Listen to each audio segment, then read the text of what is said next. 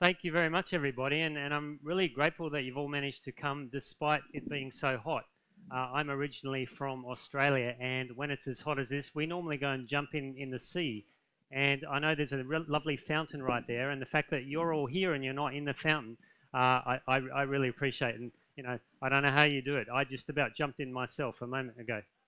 Another thing is that being from Australia, sadly, I don't speak German, and I apologise, all of this is in English. In Australia, we only have two choices for others. We can either talk to New Zealanders or we can talk to the sheep, and nobody will talk to the New Zealanders. So we will really. Are there any New Zealanders here? No, no good, right. Anyway, so if anyone can't see this, I'm sorry it's so bright. We have to keep the windscreens open to let the air in. But if you can't see it, please consider coming down the front if there's any more spots. There are a few spots around. I went to veterinary school in Australia, and after that I went to the United Kingdom and practiced small animal veterinary medicine, so cats and dogs and small animals, for around about 8 years before I went into academia. And I had a special interest in plant-based diets for cats and dogs, and I want to share with you today a lot of what I learnt. After doing that for about 8 years, I was recruited to go here. I don't know if anyone can actually see my slides. I hope so. This is the University of Winchester. This is 1 hour south of London, where I was able to set up a Centre for Animal Welfare. And we have a distance learning master's course in animal welfare. And I know that some people want to become professional animal advocates, so I thought I would mention this. If anyone is interested, I run this program. There's some leaflets about it out the front. Now, we're here to talk about plant-based diets for cats and dogs, and we hear most of all, I think, that cats in particular cannot be healthy on a plant-based diet. So I'd like to start my presentation with the story of the most famous vegetarian cat. And she was a member of the felid family, so she's kind of a cat. She's actually a lioness. She was an African lioness called Little Tyke, who was raised on an animal sanctuary in California in the 1950s by a lovely couple called Georges and Margaret Westbow. And she was raised from lionesshood, little kittenhood, as with a lamb, a deer, and a swan. And all of these animals became her firm friends. And she was not raised with other lions roaming around the African plains, leaping on, impalas, gnus, giraffes, gazelles. And she was not raised to use her powerful musculature and her skeletal system to rip and grind prey animals and to catch them. Instead, she was raised with these animals that were all her friends, and she didn't have any understanding that she was supposed to be hunting and eating other animals. And so she would resist all efforts to get her to eat any meat. The Westbows fed her on a double handful of cooked grains chosen for their protein, calcium, fats and roughage content, half a gallon of milk and 2 eggs per day. To safeguard the health of her teeth, they would give her a rubber gumboot with her favourite perfume sprinkled on it, and she would chew away at this gumboot, and one gumboot would last her for about a month. Nevertheless, they were made very worried by the claims of their veterinarians that because she was an obligate carnivore, she really needed to eat meat. And so they posted a $1,000 reward to anyone else who could successfully get her to eat some meat. And back in the 1950s, $1,000 was quite a lot of money. So many people tried to claim this money, but nobody ever succeeded. By the age of 4, she was 10 feet 4 inches long. She could run at 64 kilometers an hour, about 40 miles an hour. She was 350 kilograms in weight, about 180 pounds. 180 kilograms, 350 pounds. And one of America's most experienced zoo curators said she was the healthiest African lioness he had ever seen. And so at that point, they stopped worrying about trying to get her to eat some meat. If you search the literature, there's at least one other report of an African lion who was a vegetarian as well. This one accompanied an Indian guru in his wanderings around India about 100 years ago. And there are some 1 or 2 very old sort of early age photographs of this lion with this guru. So they do exist. Now, clearly, little Tyke was not a vegan. She was an ovo-lacto vegetarian, so she ate, as I said, eggs, milk, and vegetable products. And of course, vegan means just the healthy vegetables and fruit only, doesn't it? And of course, no, it doesn't anymore, because these days, of course, you can get all sorts of wonderful other things that are vegan too.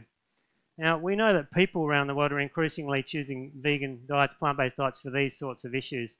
We kill around about 70 billion land-based animals per year in the world, and about 90% of those are intensively farmed. So they're raised in very confined environments where they're unable to exercise a wide range of highly motivated natural behaviours. They have all sorts of painful husbandry procedures inflicted on them, such as castration, tail docking, lead clawing, usually without painkillers, unfortunately. We know about the food justice concerns. The average North American consumes about 800 kilograms of grain per person per year, whereas the average Indian person consumes about 200 kilograms per person per year, because the North Americans consume most of their grain in the form of cows, sheep, milk, and so on, because the grain fed to those species is mostly lost and not converted to useful protein.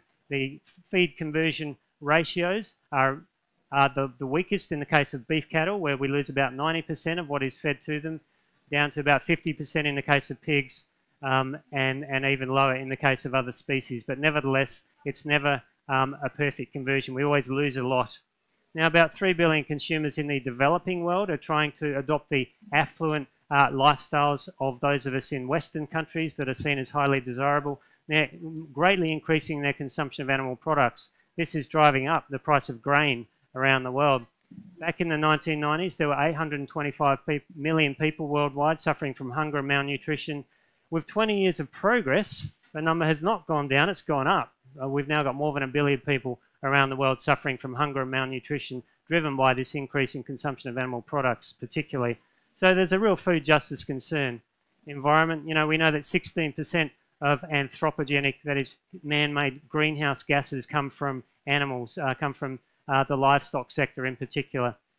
And unlike fossil fuel burning, which is necessary to sustain our cities and our industries, and unlike the transportation system, most of which is not for leisure but actually to get people to and from work, the consumption of animal products is entirely discretionary, something that we can choose to change immediately. So it's really important that it makes a major contribution. It's the only area, I think, where there's the capacity to make immediate changes without major technological innovations. And of course, we know about the health concerns. The main causes of death in people in westernized countries today are cardiovascular disease, heart disease and stroke in particular, and cancer. And then the diseases associated with overnutrition, diabetes, obesity, and so on. People are increasingly concerned about these issues for their companion animals as well, and starting to become interested in switching their cats and dogs onto plant-based diets to also address all of these sorts of concerns. So what I want to do is initially look at some of the normal meat-based diets that we feed our cats and dogs, the commercial meat-based diets, and look at some of the health hazards that are associated with those. Look at the basic biological requirements that animals have, which determines what we should feed them. Look at the issue of natural behaviour. Many people are concerned that plant-based diets are not natural and the commercial meat-based diets are, so I'd like to look at that. Ask whether there are any health benefits on plant-based diets, cats and dogs, and then give a little bit of advice about transitioning onto diets safely and healthily and easily for your cats and dogs. Now, we know that there are health hazards associated with commercial meat-based diets for cats and dogs. Occasionally, there are major disasters that happen, and probably the biggest one in history was in 2007 when wheat flour imported from China was found to have been contaminated with melamine in order to artificially increase the protein content. But melamine is not an animal feed. It's an ingredient of plastics, it's a flame retardant, and it's used in fertilizers. And unfortunately, it causes kidney failure and death. So in North America, where the data comes from, there were around 200 brands that were recalled. The Food and Drug Administration received about 10,000 complaints by the end of 2007. And it's thought that thousands of cats and dogs unfortunately died from this contamination that was in so many of the commercial brands. Now, things like that are very dramatic. They're also more uncommon. Things that are common are these sorts of hazards that are found in the commercial meat-based diets.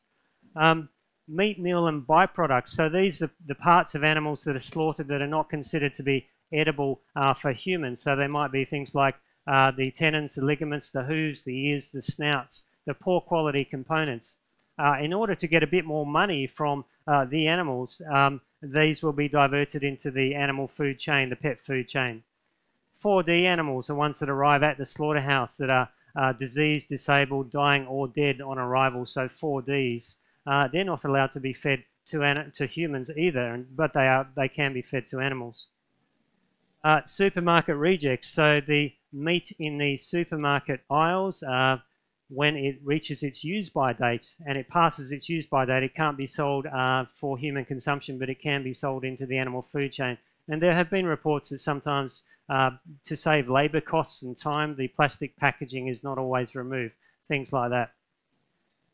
Premium brands, the higher quality meat-based brands are less likely to have these low quality ingredients in them, but then there's more of an animal welfare concern because there's a greater proportion of the diets coming from animals that have gone through the intensive livestock system and been killed just for cats and dogs. So there's a bit more of an ethical problem there. Now, our cats and dogs are quite often very smart, as I'm sure many of you will know, and they would not voluntarily choose to eat some of these things that we put in these cans and these packages and try to feed to them. So we trick them.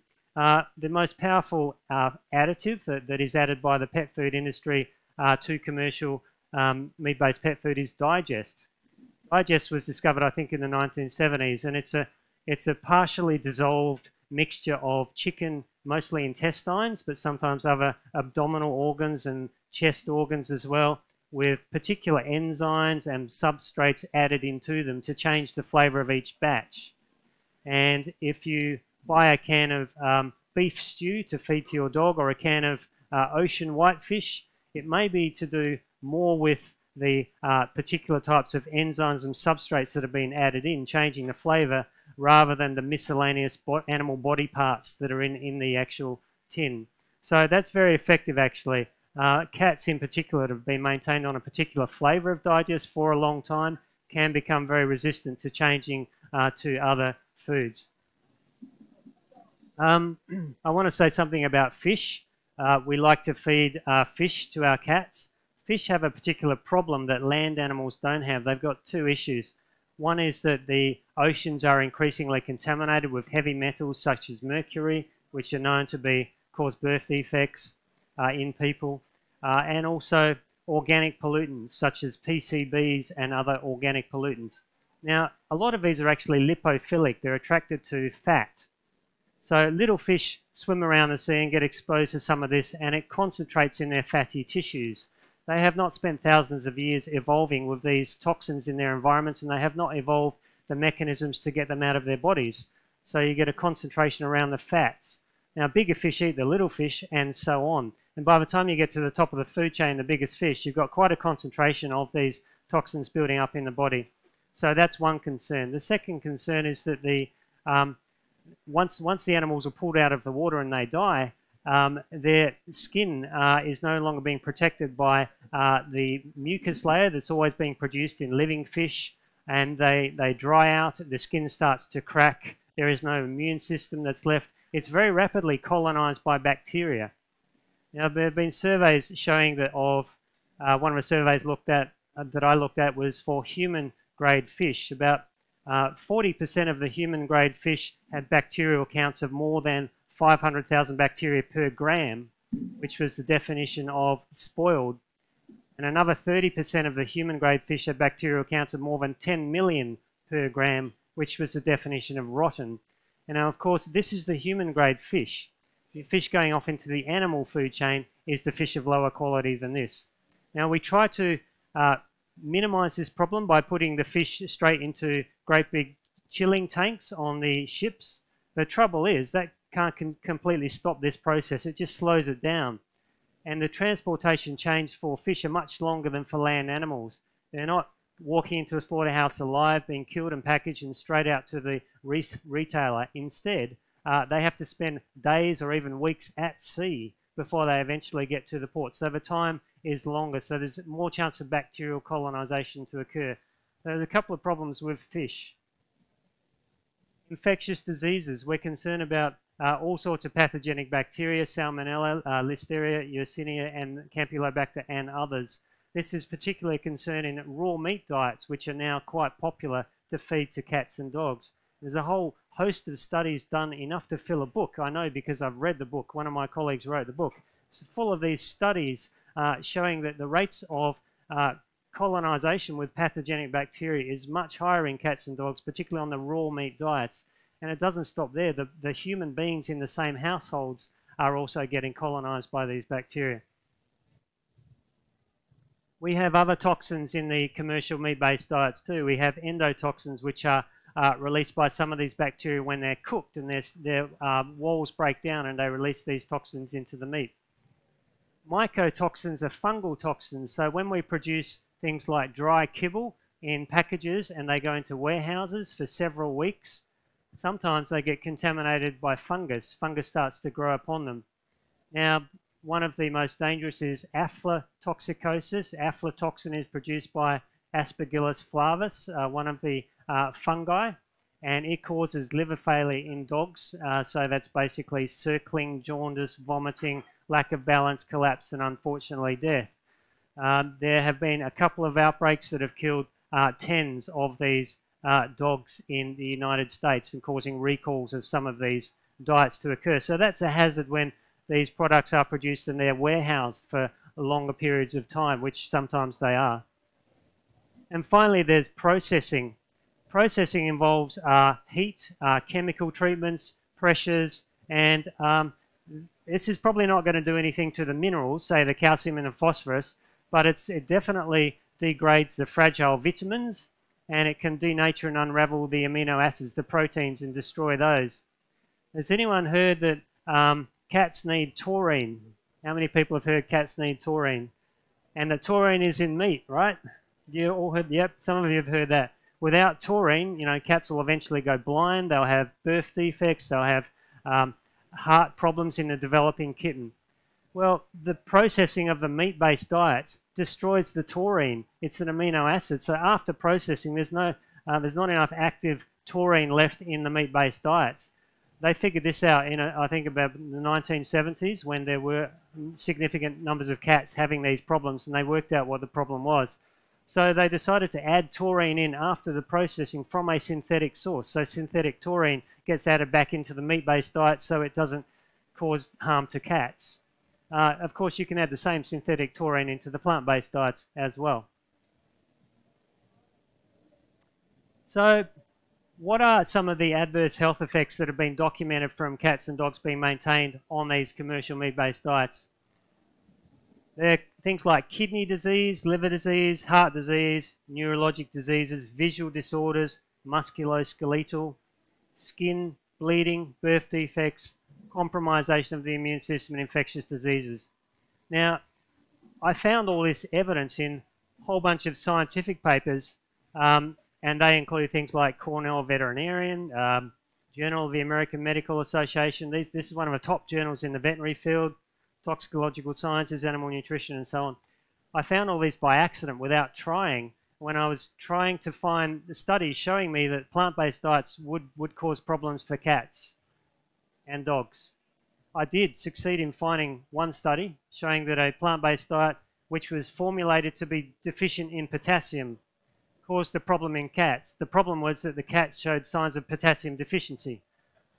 But I didn't find any other studies. There were no other studies. I accidentally found 10 studies and now another one, 11 studies, showing all these sorts of problems in animals maintained on meat-based diets. Maybe if I actually tried to look, I would find more. So if we are worried about meat-based diets, what should we be feeding our cats and dogs if we're concerned about all the sorts of hazards that are so common? It's worthwhile going back to basics and trying to remember what the cats and dogs and any species really need. They need these three things. Firstly, they need the diet to be adequately palatable. It needs to taste okay, look okay, smell okay, have the right texture so that the animals will be motivated to eat the food. And there are many very happy cats and dogs being currently maintained on a plant-based diet, so this is certainly achievable. I'm going to skip to number 3, bioavailability.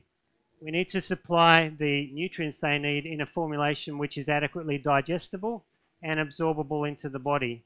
All the different ingredients have got different bioavailabilities, but the data I've seen indicates the plant-based ones aren't very significantly different from the meat-based ones. Actually, nothing's 100%. They're often all about 70 to 80%. So going back to number 2, nutritional soundness, that's the big one.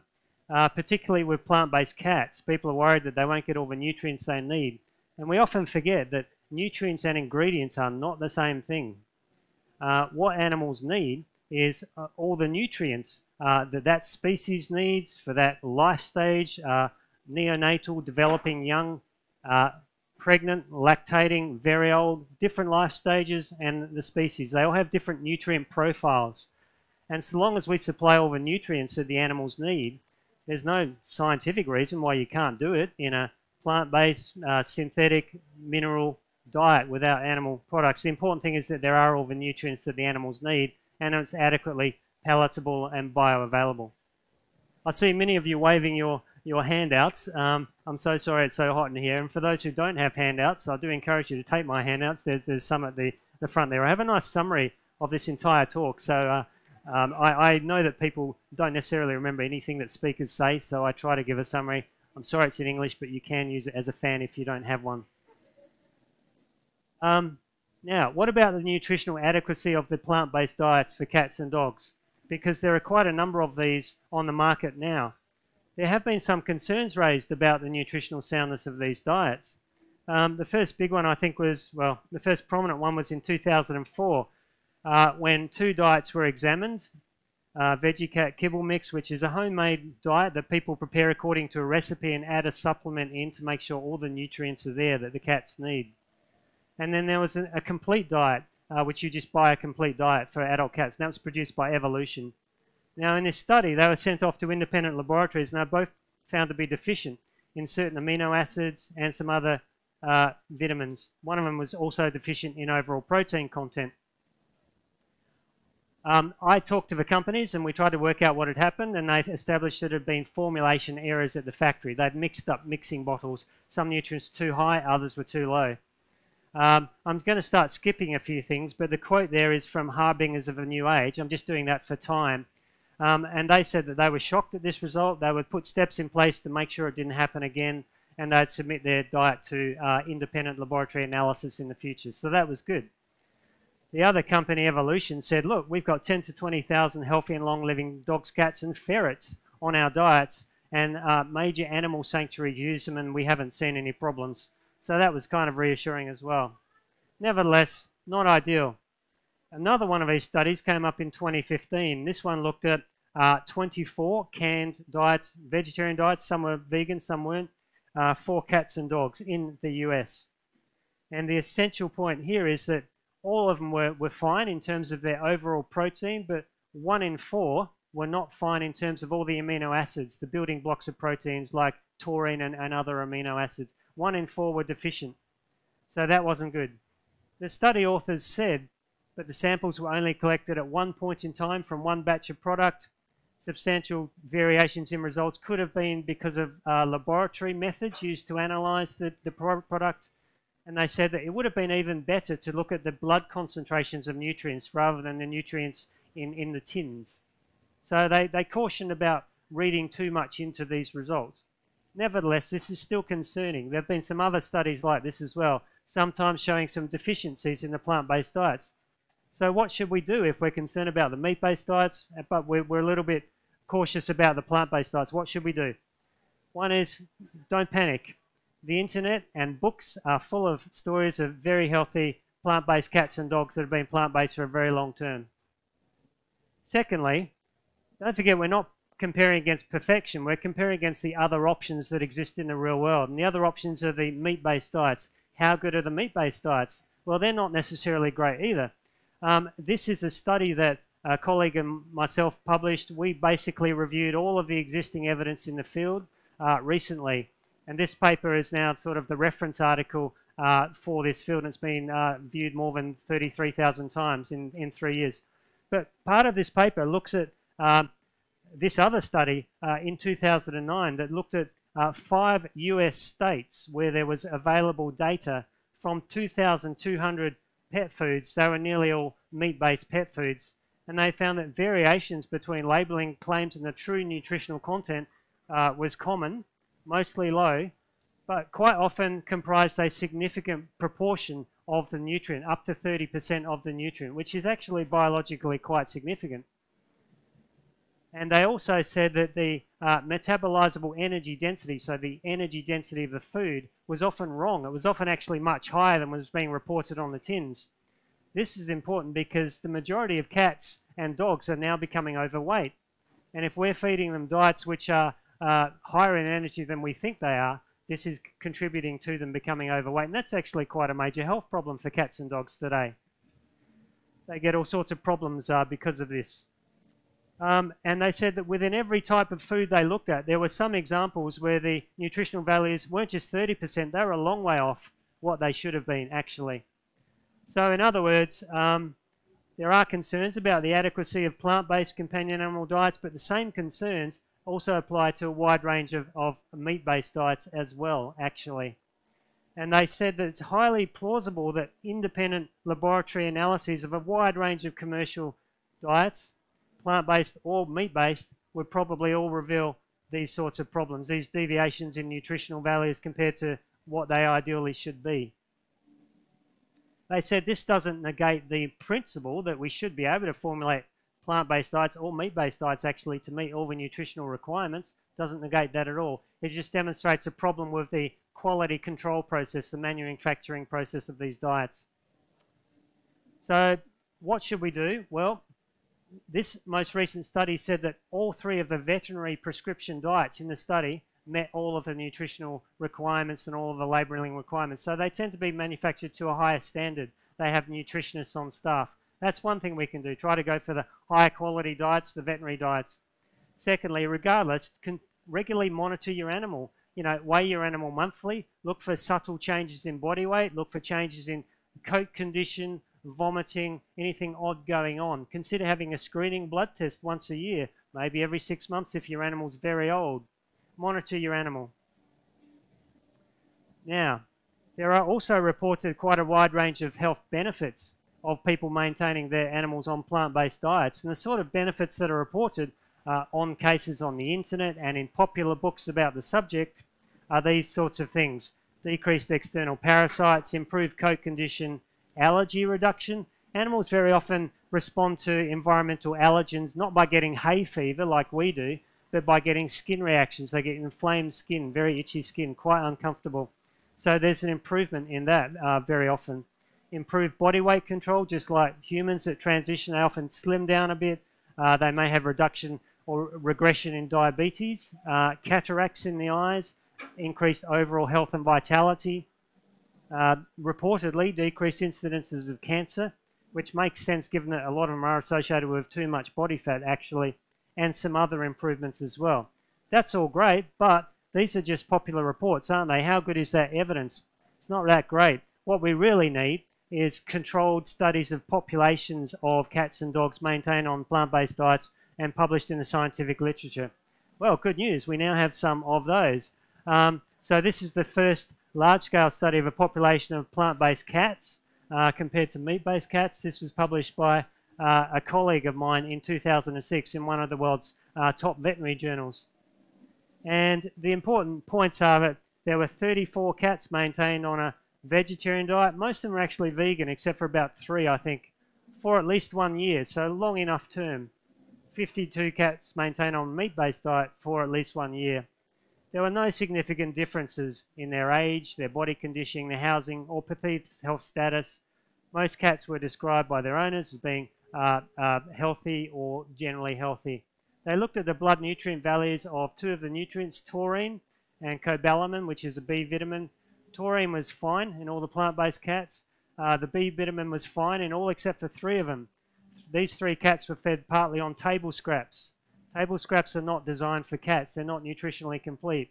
So it's okay to feed a small amount of treats to your animals that aren't nutritionally complete, but they should be a minority. Clear majority should be nutritionally complete. That's only cats. What about dogs? Well, it's hard to think of any dogs with greater nutritional demands than sprint racing Siberian Huskies, who have to pull sleds through heavy snow for durations of up to a month in long-distance races in Alaska. So they decided, why don't we study some sprint racing Siberian Huskies? Fair enough. So they took 12 of them, they split them into 2 groups that were either fed a commercial meat-based diet for active dogs or a meat-free diet to the same specifications. In this case, I think it wasn't 100% plant-based, but it was certainly meat-free. It was their only nutrient intake for 4 months, which included 10 weeks of competitive racing. That's a long time, actually. They took blood samples in the beginning, regularly throughout. There were veterinary checks throughout and at the end. The blood results for all dogs were excellent. There was a change. They all had increased red blood cell counts, which is something you see with athletes and athlete dogs as well. They're all in excellent physical condition. No changes between the groups. So we've got a dog study as well. Okay. What about the issue of natural behavior? Many people are concerned that, feeding cats in particular on plant-based diets would be unnatural. Well, as the author of Obligate Carnivore, Jed Gillen, says, he says, try this experiment. Skip your cat's breakfast one morning. Take him or her down to the beach. Observe your cat. See what natural instincts will kick in. See if they will swim 50 miles or so out into the deep ocean to engage an adult tuna fish in an underwater battle to the death, remembering that a tuna is about as big as a horse, to satisfy the natural feline desire for fish. So clearly we feed our cats body parts from fish, from cows, from sheep, all sorts of animals they would never naturally eat, laced with all sorts of toxins, antibiotics, unhealthy residues of various products at predictable times daily. Now, the natural feeding behavior of a cat is to eat a variety of large insects, small birds, small rodents at unpredictable times. When they do make a kill, they would gorge as much as possible to prevent consumption by a competitor. And this would be followed by an uncertain period of starvation. That's the natural feeding behavior of a cat.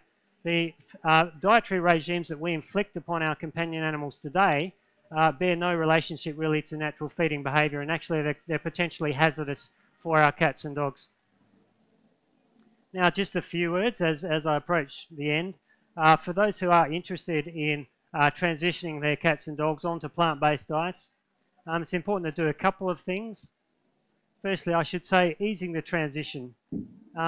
It's best not to switch your animal one day to the next completely onto a different diet.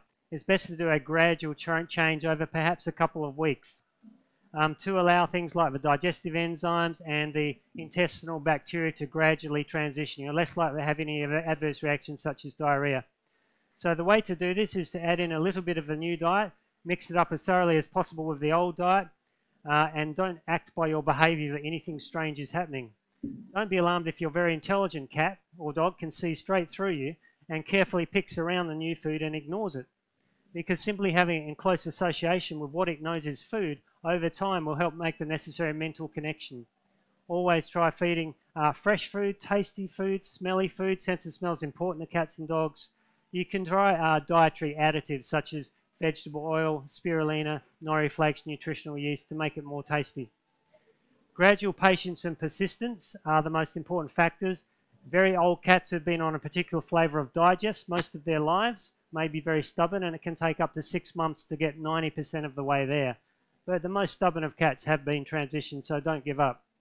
Now, regarding safeguarding health, there are 2 things I want to mention. One is it's important to make sure your animal does get all the nutrients it needs.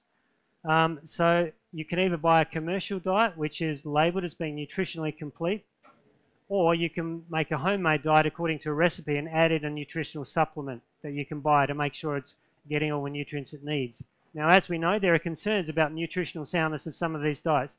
Try to go for the higher quality ones. Look at the claims that are made about nutritional soundness. Consider switching every 6 or 12 months to a different diet, just in case they both have deficiencies in some micronutrient. At least it will be a different one. You could try that too. Don't fool yourself thinking the meat-based diets are any better in terms of safety or nutritional adequacy. Secondly, the urine can actually change a little bit, become a little bit more alkaline on a plant-based diet.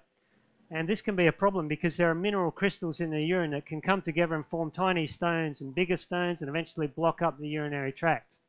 That obviously is extremely important. That's very dangerous. Now, it's mostly a problem in male cats because they have the smallest urinary tract, but I recommend everyone actually gets a little urine sample. Shove a foil baking tray from the supermarket underneath a dog when it goes to urinate, or get some non-absorbent little plastic beads from your vet, put it in the cat litter tray and try to collect a cat urine sample from your cat. I'd say do this once a month. Put a little paper test strip in it from a pet store or your veterinarian, or get an electric pH meter to test the acidity. I've got a website. It'll tell you what the normal acidity is. Normally they're slightly acidic. It'll tell you what to do, what to add into the diet if it's starting to change and become a bit more alkaline.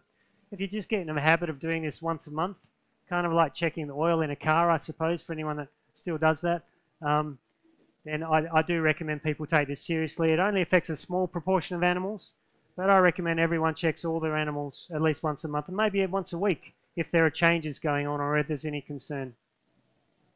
For people that want to know more about how to transition their animals, what to add into the diets, this is my website, veggiepets.info, vegepets.info.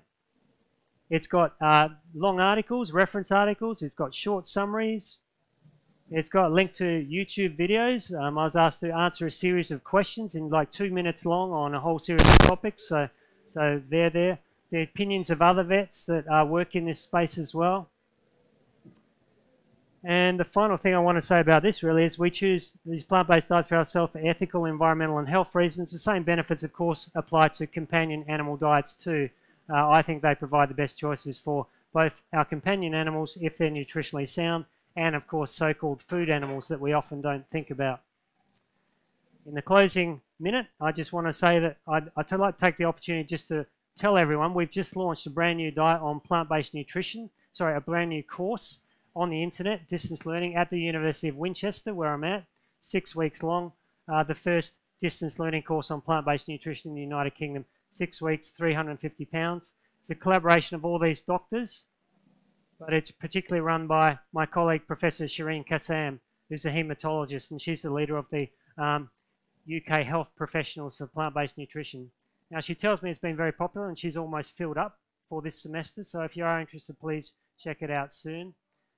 If otherwise, it'll run again next semester in January and every semester thereafter.